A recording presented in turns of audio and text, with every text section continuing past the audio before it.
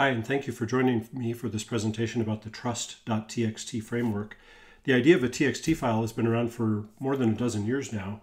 The best known example is the robots.txt, which is just a little instruction to search engines to say, look, this is the stuff that there's no sense in categorizing for your search engines. So you see the middle one here is disallow TMP. We've got a bunch of temp files on our server. There's no sense in you indexing those. So this is a little message to the search engines to tell them what not to search, and it's a system that's worked well for more than a dozen years. There's a new one that's come along, ads.txt, that came from the fine people at the IAB Tech Lab. And if you go to mostly media sites like newyorktimes.com/ads.txt, you'll see these are the ad networks that New York Times actually works with. So if somebody's out there trying to scam you and tell you that they can get ads on New York Times and they're not part of this file, then you know that that's a scam, and that system works really well. It has for a couple of years now. Both of those have worked well in the background, and we're trying to emulate the success with a new framework we're calling trust.txt, a reference framework from JournalList.net.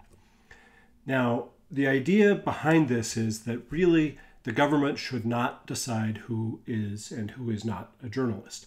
And going along with that is the idea that the platforms also should not be the ones deciding who is and who isn't a journalist. The problem is that right now, the platforms essentially do this. They are the ones that are figuring out what is a news site and what is not a news site. And there's a couple of problems with that. The platforms and the advertisers struggle to see three crucial things. You can see the list here. Number one, the existing relationships that signal trust. If there's a publisher that belongs to an association, and both of them have been around for dozens, if not, 100 years, that relationship is a great signal of trust, but it's essentially invisible to the platforms right now. Also, the ownership of other URLs. Platforms, advertisers, they don't really know who owns what. You can figure it out as a person, but as a mechanized system, there's not a way to do that. And then also control over social channels. And this is important. A lot of scammers and foreign governments trying to undermine democracy are trying to create social channels, Twitter accounts and YouTube accounts and that sort of thing that take the name of a reputable publisher and use it to try to boost their own signal, and it turns out it's false. But the platforms don't have any way to know that a particular Twitter account is not actually controlled by the media property that it claims to be controlled by. So those are the problems that we solve, and so here's what it looks like. You've got a trust.txt file on a site of a paper like the Durango Herald, which was the first paper I worked for when I got out of college. And in their trust.txt file, they would put who they belong to. So theoretically, they could put that they belong to the Colorado Press Association, they belong to the Associated Press, and that also they belong to JournalList.net. We'll talk about that in a second.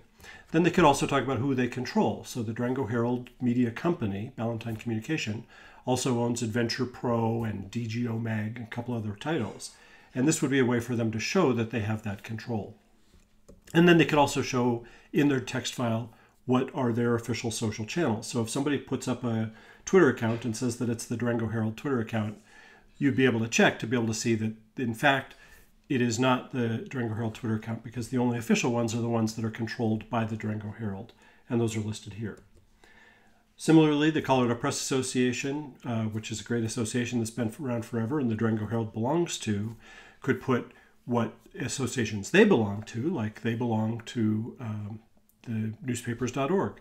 And then they could list all of their members, right? Starting with the Akron News Reporter and going on down through all of the members that the Colorado Press Association has.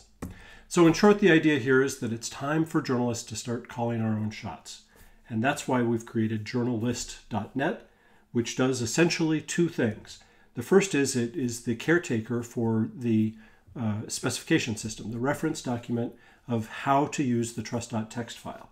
And we'll be the ones that will be managing that, but it'll be a completely open document published under Creative Commons. And then the other thing that JournalList will do is list out all of the members of JournalList, which will be a nonprofit member-owned organization.